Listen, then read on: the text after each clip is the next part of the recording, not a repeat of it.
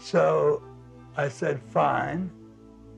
And I did a house for him, a modern house, very open plan, brick up to the second floor window sills. This is the first time I did that. And wood above that. And they loved it. And they lived in it for a good many years. But Meyer considered the William Zale home as a breakthrough for his career. Mrs. Zale wanted a house at the corner of Douglas and Beverly. So I designed her a colonial-ish kind of house. And I couldn't get any enthusiasm out of her. So I thought, oh, well, I'm going to spread my wings a little bit. And I made her a sketch, and it's the house that they have now, and it's the prototype of my own house. And she fell for it immediately. For Dallas in the late 30s, it was a bold departure from the traditional, incorporating many of his favorite design themes: redwood over brick exterior, corner windows, and an open floor plan. As she would throughout her husband's career, Sean Meyer collaborated on the interior design. Designed everything that was designable in the house: furniture, light fixtures, and the whole house made immediate impression on the whole Zale family and the Lipschys and all the people I did successive houses for. Meyer was developing a following, particularly among leaders of the city's Jewish community. In the years leading up to World War II, he designed synagogues in Tyler and for the congregation of Tiferet Israel in Dallas. During the same period, he designed more than a dozen homes, most of them incorporating modern themes, brand new to the area.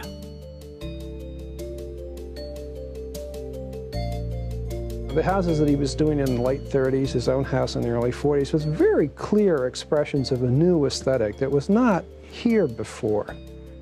Until the early 50s, I'd say he was the really only serious modern architect in Dallas.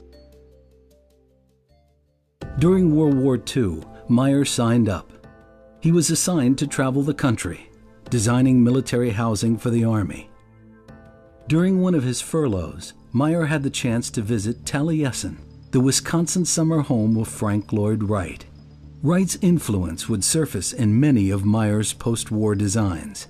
By the mid-40s, there were two dominant strains in American architecture. One of them is the so-called organic line that comes from Frank Lloyd Wright and had its impact on people like Bruce Goff and O'Neill Ford as well. And the other line is the sort of international modern glassbox line that came from Corbusier and on through Gropius and Mies van der Rohe.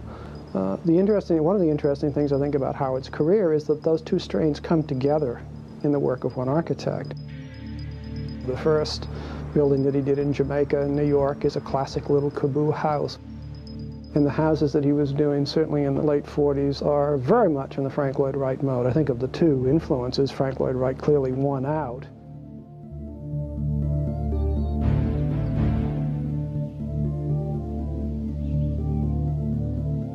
I'm sure that if I'd stayed in New York, the influences would have been all the European modernists and possibly Frank Lloyd Wright.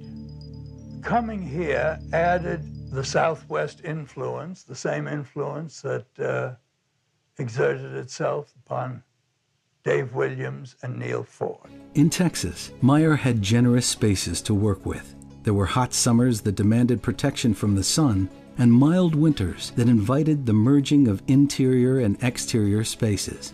There was a less formal lifestyle that suggested a softer and wider range of materials to be used. There's no question but that the local scene and the local requirements influence the design. They're not Texas houses in any sort of a narrow, sentimental or nostalgic way. Howard is a much more austere and abstract architect than people like David Williams or O'Neill Ford. But they do belong to this place.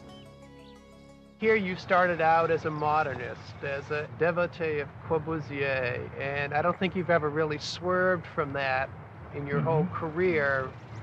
And yet you have a building like this with these trees and these gardens and this concern for shade and this lovely brick. It's like as you grew older, you became more of a Texas architect, is it? Very possibly. He's not a regionalist in any sort of narrow sense, any sort of very strict sense. He's a regionalist only in the sense who's somebody who found a way successfully to make modernism come to terms with Texas. The demand for Meyer's Texas modernism began to grow, as did the size of commissions. He continued to do what he had been doing on a somewhat larger and more ambitious scale, but there's something fundamental about his palette of materials, his colors, a kind of discretion and intimacy in the work that never really went away, so that even when you're in a building like 3525, it's a very large building, and yet there's a quietness to it, a kind of discretion, an understatement to it, and I think that's basically what his architecture has always been about.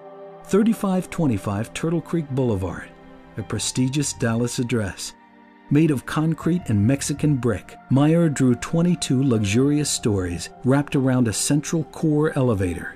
This tightly organized Wrightian pinwheel design saves steps for its patrons, and latticed screens of carefully detailed concrete keep the hot Texas sun at bay, while also providing human scale. But by 1960, Meyer's interests flowed far beyond the pinwheel luxury of Turtle Creek.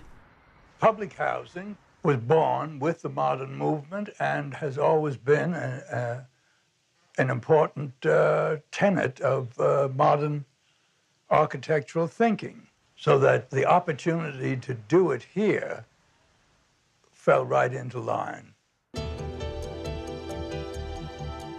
The homes Meyer built during the last half-century are still treasured by clients who prefer crisp, understated design to architectural flamboyance. And his major buildings, like 3525 Turtle Creek and Temple Emmanuel, are now recognized as architectural landmarks. The best of his houses and the best of his public buildings have a warmth and a richness that we don't ordinarily associate with modern architecture. He was able to design spaces that are very comfortable to be in. I think they're houses that are made with great affection for the owners, for the spaces, for the materials, and I think that comes through. It's about how things go together. It's about the quiet pleasures of craftsmanship, of materials joining one another perfectly. The best example of that concern is Temple Emmanuel. I think it's one of the best, if not the best, architect-artist collaborations in this part of the country. The new temple would be built in far north Dallas. Meyer and fellow architect Max Sandfield, both temple members, were chosen after conversations with noted architect Eric Mendelsohn fell through. William Worcester, dean of the University of California Architecture School, would consult. When they chose Max and me to be architects, it was with the understanding that we would have a consultant. We were just local boys, you see. I had admired Worcester's work. I called Worcester. He was very amenable to coming. So the next day we presented Bill to the building committee, and they bought him hook, line, and sinker without any trouble. George Kepish of MIT headed a distinguished group of artists who would work on the project. It would be a collaborative effort throughout. Such collaborations are usually disasters because the architect and the artist tend to speak different languages and they tend to have their own separate provinces, and never the two come together. But I think in Temple Emmanuel you see a very, very wonderful fusion of architecture and art. Meyer credits Worcester with the atrium site plan, which worked so well on the undeveloped land. It's sitting on this flat prairie, and yet there's a wonderful sequence of spaces of entry and exit. You have sanctuary, you have exterior gardens, you have chapel, you have a wonderful interplay between different kinds of spaces and between the building and the exterior spaces. All the materials are the ones he's used before, that soft Mexican brick, that kind of very soft fawn-colored concrete. There is a very real integration between the art and the architecture here. How do you get architects and artists to work together the way they did here. Fortunately, Kepish caught the spirit of what we were doing, chose as his collaborators a man like Filipovsky, a lovely lady like Annie Albers, and then contributed so much of his own great artistry. One of the things that astonishes me about this place always is just on the one hand, it's such a huge space, and yet it feels so intimate and so small. The thing that gives it scale is the light fixtures. They tell you the size of the space because they help to fill it. Mm-hmm. The centerpiece of Kepish's artistic contribution was the large main wall of the sanctuary facing the congregation.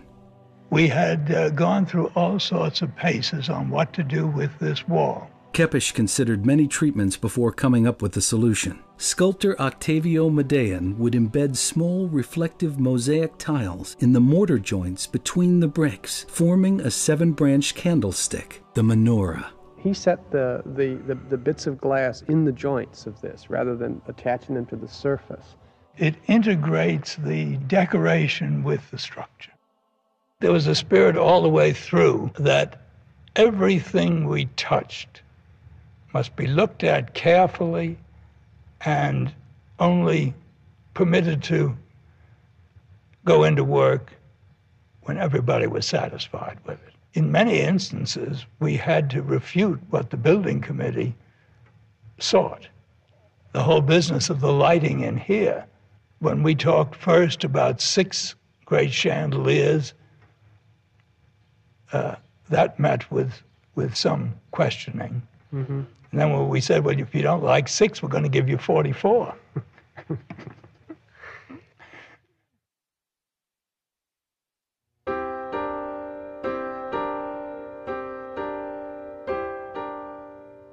It's such a superb integration of architecture and art.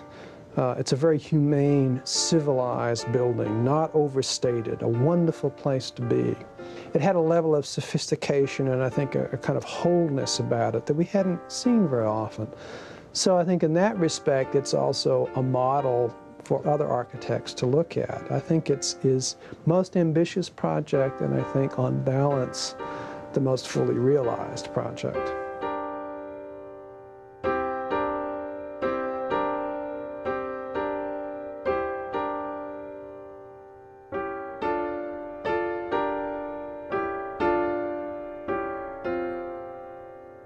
An uncompromising quest for quality. The temple remains a stunning tribute to the life and work of Howard Meyer.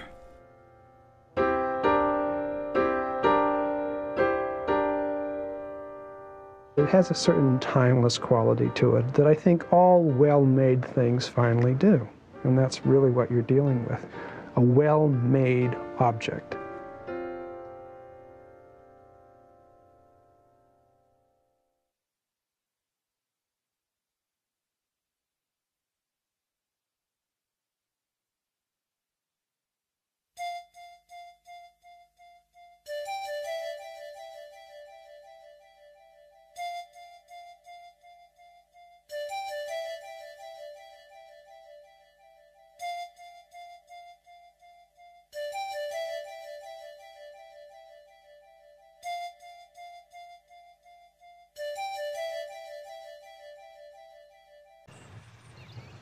And she fell for it immediately.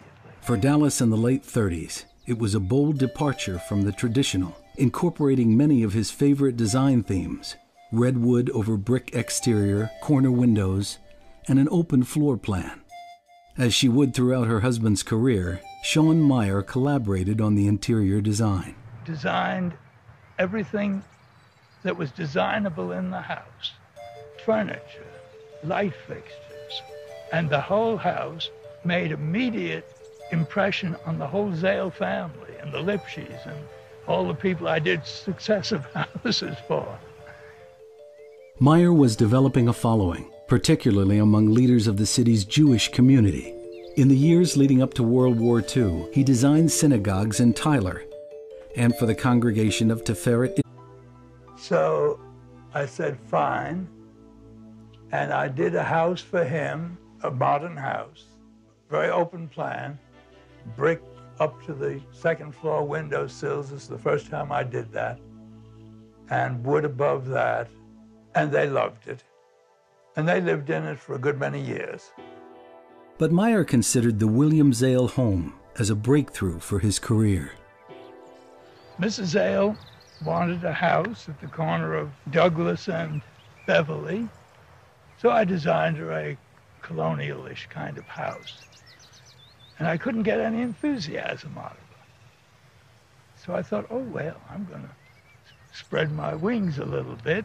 And I made her a sketch, and it's the house that they have now, and it's the prototype of my own house. Israel in Dallas. During the same period, he designed more than a dozen homes, most of them incorporating modern themes, brand new to the area.